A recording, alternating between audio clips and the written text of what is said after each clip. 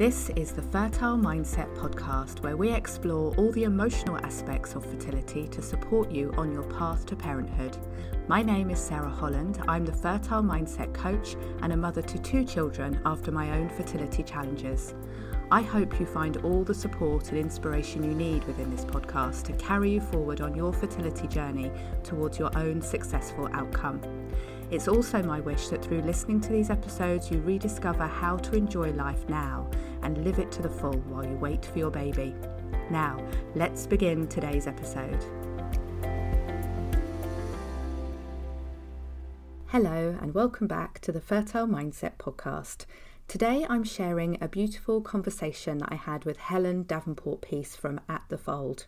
You're going to love Helen. She's a yoga teacher with her own lived experience of fertility issues, and she brings a very caring and very gentle approach to fertility that really takes the whole person, the life you're living, into account. At one point in this conversation, she says that she believes in living well. And that's what I love about Helen's support. She's focused on each person receiving the support that they need to live their life well while they wait for their baby. There are some practical ideas and tips in this conversation too, lots that you can take away and incorporate into your own life. And if you are a subscription member of the Fertile Mindset Sanctuary, Helen will be joining us for a live chat. Check your email for the date and time. Now, I hope you enjoy listening to our conversation. So hello, Helen. Welcome. Lovely to have you on the podcast. Oh, hi, Sarah. Thank you so much for having me. What a privilege. Well, it's been a little while, hasn't it? We've been chatting about this and had some really good conversations. And I just felt like I wanted to share our conversations with more people because we've been talking about some interesting stuff related to fertility and perhaps things that people don't always talk about so much, but really important conversations to have. So I can't wait to get stuck into this with you. Oh, thank you. Yeah, it's we've had some great chats, haven't we? And I said to you right back at the beginning that it feels like a really long time ago now, way before social media and fertility kind of were coming together. About 10 years ago, I think I was listening to you on a podcast, I think it must have been. So you were an integral part of my journey. So it just feels really lovely to be here now, speaking with you. And I remember that was so lovely to hear because I think I'd spotted you on Instagram first and really intrigued by some of your stories and the topics you were talking about, which we'll get into. But yeah, then when we got in contact and you already knew me and you'd been using EFT, it was just amazing. I love it how we just circle back to each other and we all end up meeting again. Alignment, isn't it? It's lovely. Yeah. So let's get into what we're going to talk about then. So tell us first a bit about yourself and what it is that you do and you bring to the whole fertility experience for people.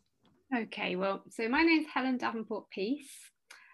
Peace being my married name, so it's real because I'm a yoga teacher. I think people think I just... It's a beautiful name. Very lucky. Beautiful. It's real.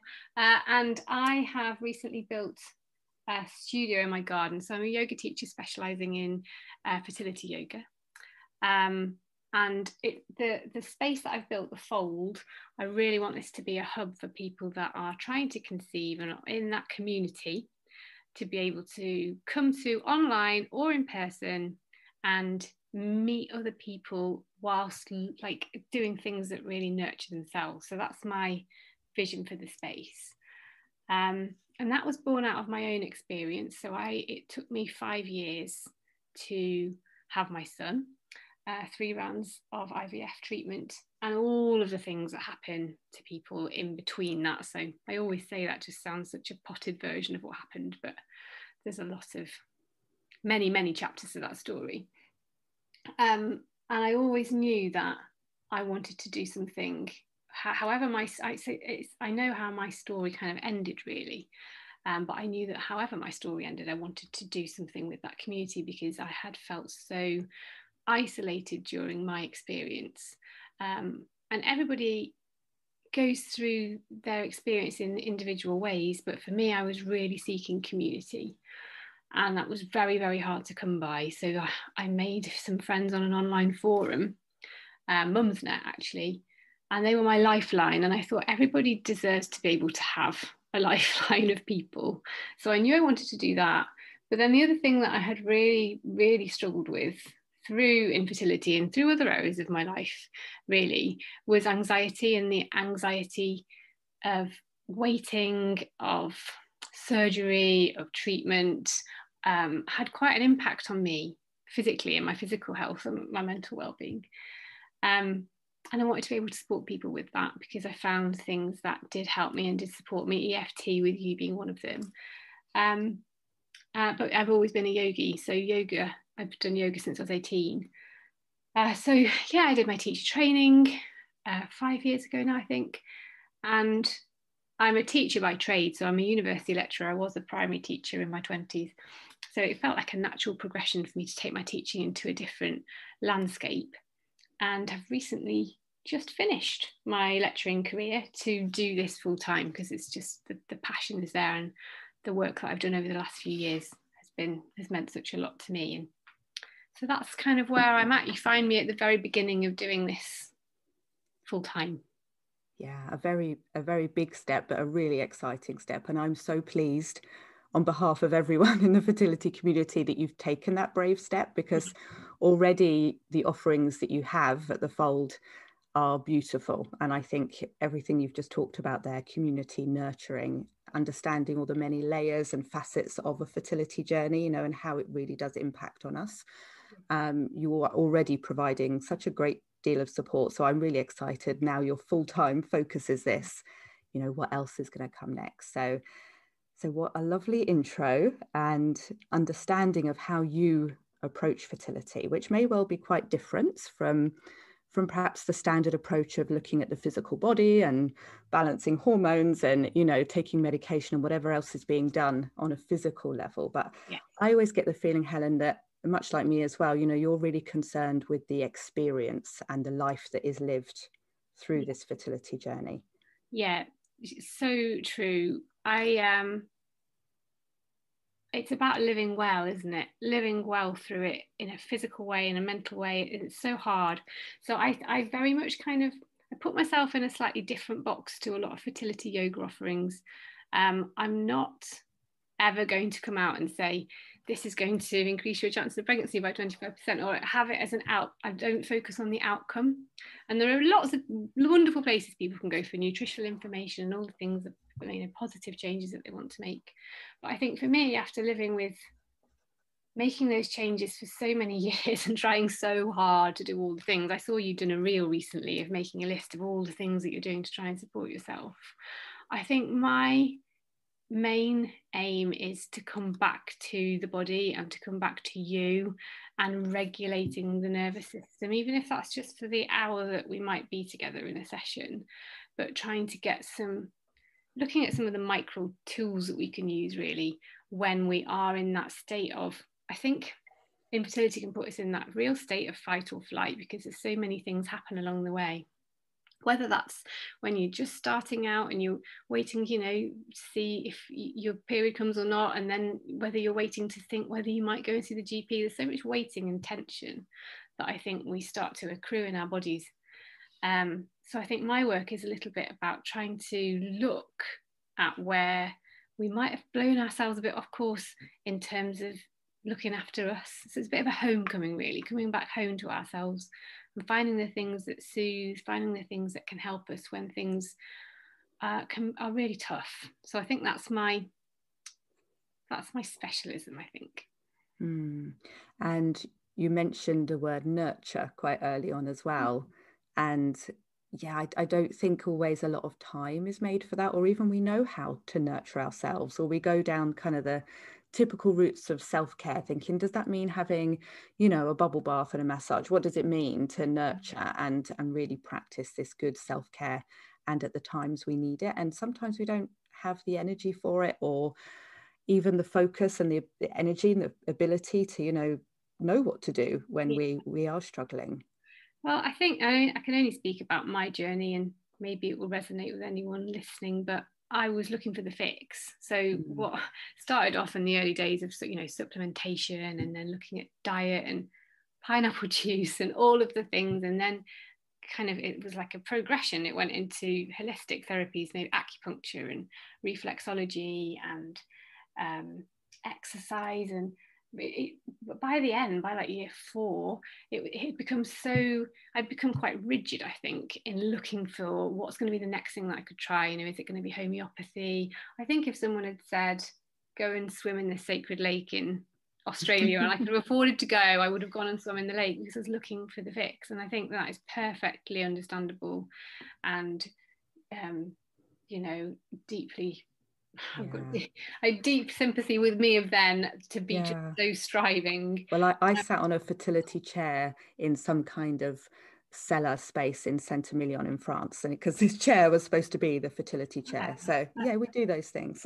Yeah, it matters, you know. It's like, what could I, if I keep putting things in the bucket, then surely sooner or later it's going to be the thing. But I think actually what I got completely lost, I completely lost myself. And so then for me, what started to happen was it manifested itself quite physically, as anxiety is prone to do. So I had a lot of digestive issues going on. My eczema had become quite bad. I got a lot of fatigue. There was also just palpitations, quite, you know, full on physical symptoms, because I don't think that I was in a quite a yang energy. So I was doing a lot of running because I felt that I wanted to be, you know, peak fitness. I was doing a lot of hot yoga because that kind of helped with my, I don't know, I just got myself into that kind of a student mindset, really, of if I do enough and I try hard enough, I'm going to crack this. Because in most of the bits of my life, if I'd done that, I could get results. And I felt so out of control. But I think I had to pare it right back and just stop. Just stop. And EFT kind of found me around that point. So you were kind of part of that. And I changed some of the yoga practices that I was doing. But I think really the more work that I've done, and the more trainings that I've done, and the more, you know, things that I have been involved with over the past 5-6 years, I feel like I wish that I could put my brain into me, you know, 10 years ago, and say, like, you might just need to take a breath, hand on the heart, just really slow down. And I hadn't done enough of that.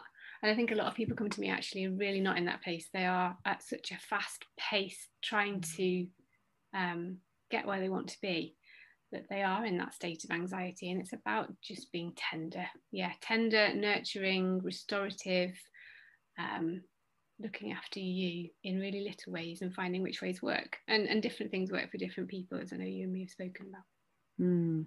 Yeah, there is that temptation to just keep doing stuff and actually feeling like you're getting somewhere, you know, believing that you're getting somewhere. But I think it is at that point, and maybe it's the point, like you say, when you found EFT, and it is the point that lots of people come to me, it's that actually this feels too much, and what I've done that I thought would support myself has actually caused even more stress, and I feel like I'm perhaps in a worse place physically and emotionally than I was before. And we come back to that. Yeah, what do I really need then? Strip it right back to the real nurturing. And I know we said that we wanted to talk about things that were easy to implement, you know, that wouldn't be big self-care things to do, you know, but that actually can be smaller actions and smaller tools that we use. So yeah, I'd love to hear. I feel really passionate about that. And I think the reason that I do is because sometimes along the way of trying to conceive, there are points in time that are almost unbearable, aren't they? You know, you're waiting for that embryologist call, you are waiting to do a pregnancy test after IVF that's cost thousands of pounds. It's almost going up the wall unbearableness, I think. And I think then when people might say, well, it'd be really good for you to do guided meditation, it's like, I can't even do that. I can't do a yoga class. I feel actually a little bit paralyzed with anxiety. Then what might we do? Because it's our nervous system, isn't it, going into that am I going to fight, am I going to flight? It's adrenaline. And how could we maybe take a step backwards into that state of rest and digest? And it could be really micro things. So, and different things will work for different people. So I could talk through some ideas if that might be helpful to people. I'd love that personally as well, because I think we all need this wherever we are in our life. Those micro ideas. I think of it as a kind of our inner compass. So I run a 6-week course called North Star, which is all focused about our inner compass. And I like that metaphor of finding your North Star, of like, what is the thing that actually, that is the thing that soothes and grounds me relatively quickly. It doesn't take very much time, and it might just bring me into a point where I might then be able to access something that is soothing, even if that is watching, you know, a funny program, you know, but if sometimes we can't do anything, we're just stuck. So for me, I think of it through the senses, and we all learn in different ways, and in a similar way to being different learners, I think we soothe in different ways as well. And I don't think we always know what soothes us, and it can be really, self-soothing is a really huge topic, and I know we haven't got loads of time to go into it now, but I think senses is a good way of thinking about it. So we could think about touch. So it might be just very simply placing a hand on the heart and just noticing what is happening for you at that moment. So what am I feeling?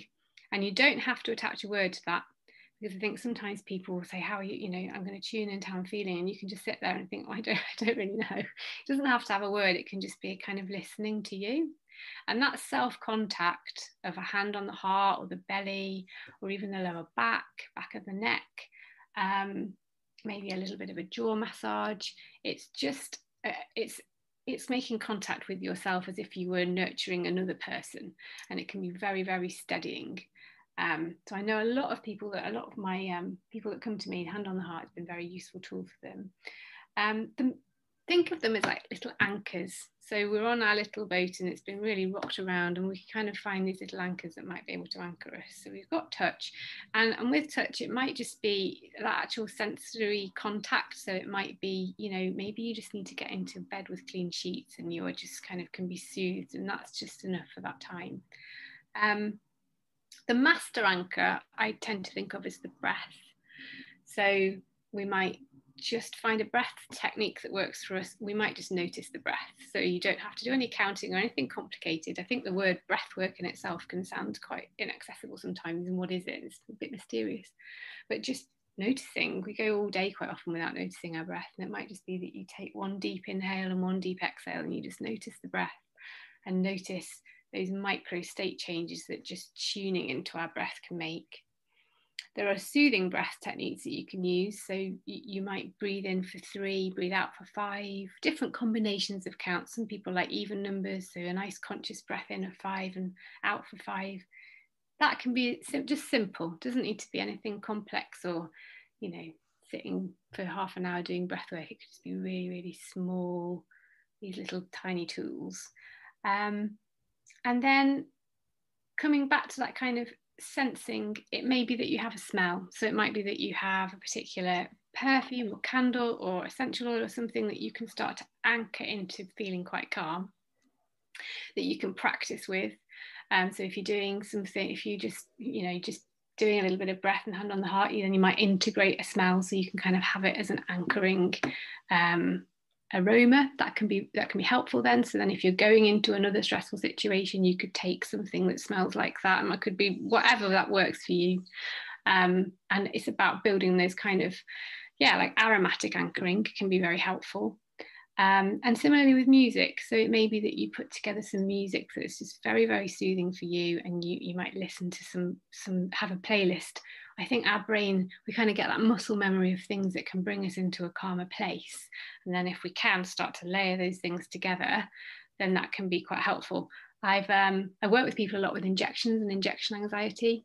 And I think having that kind of layering, okay, I'm going to have a hand on my heart, I'm going to have a really lovely song that I know is kind of soothing to me, that you listen to when you're not feeling anxious, or that you smell those lovely things and you think about, I don't know, maybe you smell the lovely candle you've got in your room and you light that candle. They're just tiny little things, just the act of lighting a candle and sitting quite quietly.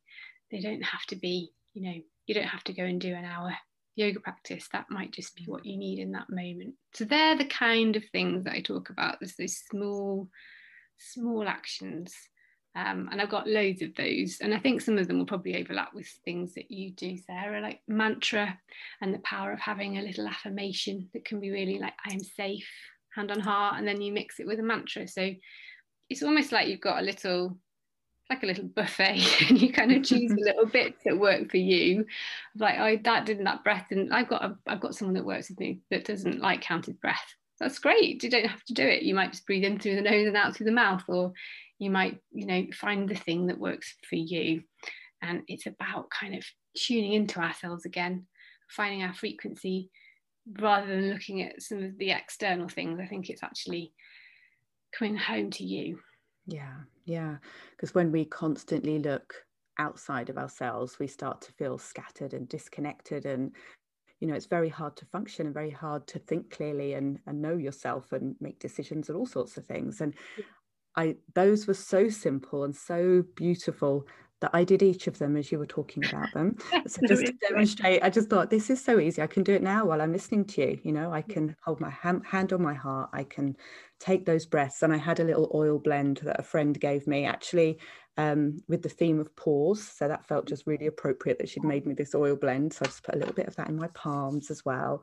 The only bit I didn't do is the music, because that wouldn't be appropriate right now. It's like talisman, aren't so they? Simple. Your talisman. And other things that I do, I have it's like my worry stone. You can buy like little worry pebbles, and that if I've got ongoing issues with skin cancer, which is a whole nother story we could talk about. So I still need these tools myself. I have a worry stone that I have in my pocket, and I'm in the waiting room if I'm feeling anxious, I can start to call on some of those tools, and I can look around, place myself in the room, look at the things that I can see, think about the things that I can hear. I might integrate the breath, might rub my stone, might have my smell. And these little things keep us from going into kind of a freeze state where we can become a bit dissociated or a bit lost, scattered. It's exactly what you're saying. It can just kind of, they're grounding tools. Outside, you can go, if you stand on the grass in bare feet, just like that earthing, so simple, such an easy thing to do in the morning, or if you're out and about in a park, if you don't have a garden, you just take your shoes off, touch the earth. I think that's such a small thing. Look at the clouds and the impermanence of them. And they're the things that I think sometimes they seem so small that we don't integrate them in a way that maybe that's all you need. And if, maybe that is your yoga for the day, is that you stood on the grass and looked at the clouds. Sometimes that's, those little things are as powerful as the bigger gestures, I think.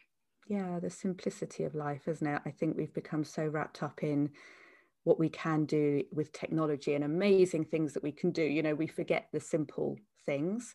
Yeah. And what strikes me listening to you as well, and imagining everyone that comes together with the events that you create and the gatherings that you have, is how this is kind of an opportunity on a fertility journey that we didn't expect. Very few people go into this journey knowing that they're going to have problems with their fertility, but then they're on this longer journey and they start to discover more about themselves and the ways they can operate that are good for them and that don't work for them, and the ones that really resonate, like we're talking about here. And once you've had that opportunity to step into a new way of doing something, and these tiny little things as well, they're not, it's not major things, but it's new habits, isn't it? And new learnings about what works for you and what doesn't. It's learnings for life, isn't it? It's not just for this trying to conceive part of the journey, because I know that's something you're very passionate about as well, isn't it? It's recognizing the whole wider journey. It's I think for me, I kind of, you can put it in a box, can't you, and think, well, I was anxious because of that. But I think there's so many things come up beyond trying to conceive, outside of trying to, look at the context that we're living in right now. I think having that toolkit can serve you in so many different places and for so many different things that happen. And I think the thing that I really kind of want to just reiterate is that we all need different things, so for some people it might be that you go out for that run because that's what you need and that is what soothes you. So I think we're all different and we all need different things, but it's about giving yourself permission to find the things that work for you and not worry that something that works for somebody else doesn't work for you. You mentioned technology, and I know that something we've discussed is that Zoom has been really powerful for me to notice with the classes that I've run, that on Zoom, where everybody's at home, they really can craft their experience in a yoga session exactly how they want. If you want to turn your screen off and just lie down, which is maybe what you need on that day, or have a cup of tea and listen to the guided meditation, or choose which movements you want to do. I think Zoom sessions have allowed people to really feel safe to be able to do what's right for them, which with fertility yoga, particularly when people are going through treatment, is so important that those sessions are differentiated. So when you work with a fertility person, like on a journey one-to-one for yoga, and they're coming for fertility yoga just for them, then you can really blend it with the point in their cycle that they're at. But you can't do that in a group. So you have to really differentiate, and that's why it's really important for me to know who's coming to my classes and to give, in the instances when I've worked in spaces where I haven't, it's really about giving people that permission to listen to your body and do what you want to do. And I think my big missions there is to really work out how I can do that in in-person spaces in a studio as well. So, you know, maybe we do have 5 women together and they're all doing slightly different things. I think that will make me so happy that we are just doing what feels right for us on any given moment, and not worrying about what we should be doing or what other people are doing. I think. Well, it's such an important lesson to learn, that it is okay and it's needed that we do it our own way at all times, you know, and trust our own intuition and do what feels right and leave behind what doesn't, you know. And I often say that to people with anything I'm delivering. It's like, you don't have to go along with all of this, just take and, you know, what works for you, pick and choose, and leave behind the stuff that doesn't. And yeah, if you can facilitate that in an in-person group and women see other women doing that, you know, it's quite magical, isn't it? Because they can all lift each other up and say, actually, you know, we can do this our own way. And I think it's, yeah, and I think my big ethos is to be trauma informed and recognise that people will need different things, and really honouring that everybody brings their own experiences into a group, and it's about feeling safe and feeling like you have landed somewhere where you are heard, where you're understood, and where you can take things at the pace that you need to take them. So it's always a work in progress, and you know, we don't always get it right, but that's what I'm striving to do. I can tell, tenderness, don't we, on this experience. That's what people need. They just need to feel seen and heard, and know that they're going to be looked after. Lovely. And I can tell the way you're talking about this, Helen, is that you create very safe and nurturing spaces for those discoveries to happen, you know. And I'm excited that you're now combining the online with the in-person, and perhaps the pandemic has, you know, facilitated that in ways that we didn't think it would. I know. So I know you're still a work in progress right now, and you're using the summer to get really clear, but what can we expect? It's a liminal time, isn't it, of knowing how things are going to unravel and what's appropriate and what isn't. And my space is only small. So I'm going to do a few things over summer, a couple of in-person things over the summer. I've got a session that I run monthly called the Heart Space, which is online. So because I've met so many wonderful people across the world that have been coming online, I don't want to lose that community. So I will still be running that. And that's a fertility yoga session, but one very much you can take at your own pace. You can talk to me beforehand about where you're up to with things. And there's normally lots of restoration and guided meditation and breath work in there, and a little bit of a chance to see who's there and have a chat or ask any questions if you want to. So that's my monthly session online. And then I will be doing my North Star course again in the autumn. I think I had 17 women join that in the spring, and it was wonderful. It was just a little community, and it just felt gorgeous. So I'm really looking forward to doing that again. And that's where we go on this journey of looking at your inner compass, and we play around with north, south, east, and west, and we do lots of things about reflecting and recalibrating on where we're up to with our experience and where we want to go. And then I'm going to be dipping and diving into slightly different things. I will be doing some women's circles in the studio. And I want to also work with people that have become pregnant and that are kind of in that landscape and working out what that, you know, we quite often don't think beyond because we're so concentrating on where we're going to get. So I want my community to be able to stay with me. But I'm also very passionate about working with people honouring grief as well, and honouring loss and honouring endings, moving on when cycles haven't worked out that time, when we're in that space of grieving. So there will be things that I'll be doing with that. All sorts of ideas bubbling up. So kind of watch this space, really. Beautiful. I'll definitely be watching. I can't wait to see what's on the horizon for you and your community. And I know the best place to meet with you and hang out with you is on Instagram, isn't it, Helen? Yes, that's my playground at the moment. My workshop, my website is evolving, but yeah, Instagram is where I hang out at the Fold. So you can find me there. You can ask me anything at all if you're thinking, oh, I'm not sure about any of that, or you need an idea, or you want to ask questions about yoga and what might work at different points for you. Then I'm always around in my direct messages, or even if you're just having a hard day, I'm always there. So if anyone's listening, please consider me a resource. Beautiful. Thank you. Well, I will add your Instagram handle onto the podcast page at fertilemindset.com/podcast. And we'll put your website link there as well, because I think in the future you're going to have your dates and your events coming up, and it's going to be, both ways to keep in touch with you. Thank you so much for joining me today, Helen. This is a conversation that could go on for hours. I know it could. And I hope that we do speak again in the future, because I know there's a lot of directions that this can go in. And I'm really pleased that you are now kind of devoting yourself to this. I know you've got your own family and obviously other things in your life, but you are so passionate about this. And I'm pleased that it is your kind of sole professional purpose now. It's amazing to see what's going to happen next. So thank you so much, Sarah. Thank you so much for having me. You're so welcome. Thank you for joining us, and we'll be speaking to you soon as well in my Sanctuary group with the members. So anyone who's listening who is a subscription member of the Fertile Mindset Sanctuary, you'll be able to come and chat to Helen directly as well. Just look out for your emails. There'll be a live chat happening soon for you. Thank you so much, Helen. We're looking forward to that. Thanks very much, Sarah. Take care. Bye-bye. Bye. I'm so pleased you're listening to the Fertile Mindset podcast, and now I would love to invite you to join us in the Fertile Mindset Sanctuary.